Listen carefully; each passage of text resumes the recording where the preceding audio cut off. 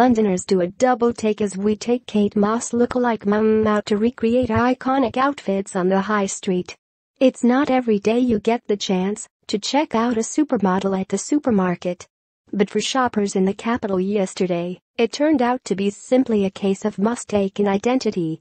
We told you this week how Denise Sonona is often told that she looks like 43-year-old Kate Moss, so we treated the mom of two to a glam makeover fit for a catwalk queen before she had a day out in London. Denise, 37, from Ormskirk, Lancs, said, "This is a million miles away from what I'd normally be doing. I'm a stay-at-home mum."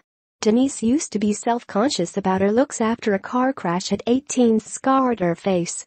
But she says, "I care less about how I look now and what other people think."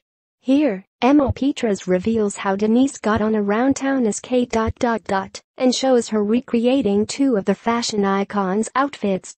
Denise pulls off the trench coat look that Kate wore as she strutted through the rain during Paris Fashion Week in July. The real Kate may have to watch what she eats so she can keep the lean figure that has earned her millions on the catwalk. But for Denise, impersonating a supermodel is hungry work, so she happily tucks into a burger and fries at McDonald's. No self-respecting supermodel can walk down the street without a fan asking for a photo, and our Mossy is only too happy to oblige for builder Paul Hood, 46. But will her kind gesture end in double trouble? I hope his wife doesn't mind. Denise laughs. Hold the front page, a style icon waiting for a bus. But it's just copy Kate reading her favorite paper and catching up on the latest Mossy gossip.